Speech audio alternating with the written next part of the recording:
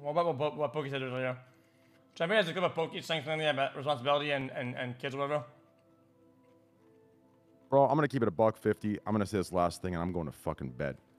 I don't want to hear about kids in my stream. I was blacklisted from their very fucking Among Us groups. I was blacklisted from the game that I was literally #1 in because I didn't appeal to their children audiences. Hold on, no, hold on.